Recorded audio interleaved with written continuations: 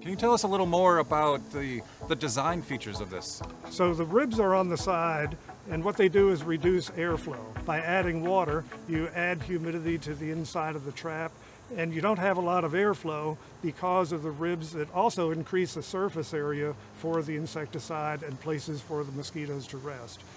You can't overfill this trap because it has an overflow spout.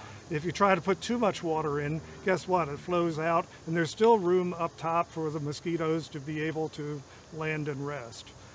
The other thing is that because air movement through would increase evaporation, you would have to fill with water every now and then. This shape reduces the surface area so that there is not much evaporation of the water from the inside of the trap. The other thing is that we have an area here where you can hang the trap instead of placing it on the ground. If you want to place it on the ground, the weight of the water holds it in place, and that way it has less of a tendency to tip over than, for instance, a cup that you would drink out of.